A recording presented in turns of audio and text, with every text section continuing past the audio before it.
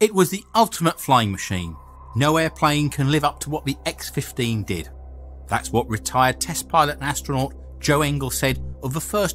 Tai nghe Bluetooth A+, chuẩn Bluetooth 5.0 mới nhất hiện nay, khoảng cách kết nối tối đa lên đến 15 mét. Thiết kế sang trọng cao cấp, âm thanh được tích hợp công nghệ chống ồn, khử tạp âm, sử dụng liên tục lên đến 5 tiếng, đảm bảo giải trí cả ngày. Và đặc biệt giá đang cực sốc, chỉ 179k ship toàn quốc. Đặt hàng gọi ngay cho shop 0387458303. Real space plane after its record-breaking flight of October 3rd, 1967, when US Air Force test pilot William J. Knight achieves a top speed of Mach 6.72, 4,519 miles an hour or 7,273 kilometers an hour, it is still the fastest manned-powered aircraft. And if you thought the SR-71 Blackbird was the fastest jet, then you're absolutely correct, because the X-15 wasn't a jet, it was a rocket-powered single-seater aircraft. Ready to launch now. Rocketing up to 4,500 miles per hour and climbing as high as 67 miles to the edge of space, the X-15 was a plane unlike any other. And although it took to the skies over 60 years ago, Roger. aside from spacecraft, it remains the fastest manned aircraft ever made. Beginning with the breaking of the sound barrier by the X-1 in 1947, NASA's experimental X-planes have continually pushed the limits of possibility.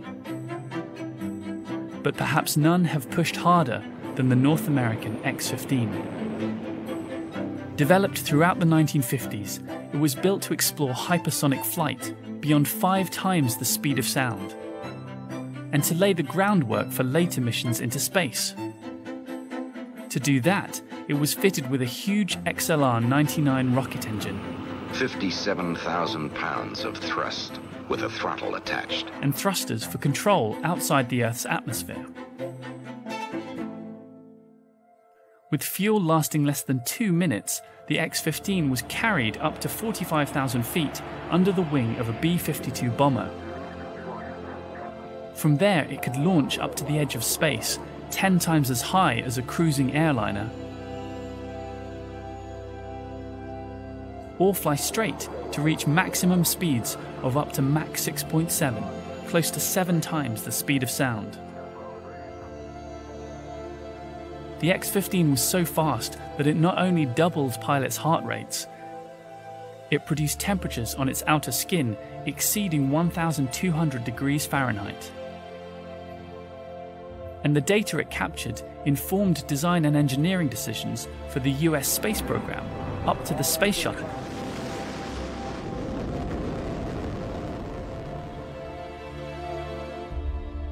Only 12 daredevil pilots ever flew the X-15, and 2 of those went on to be elite astronauts.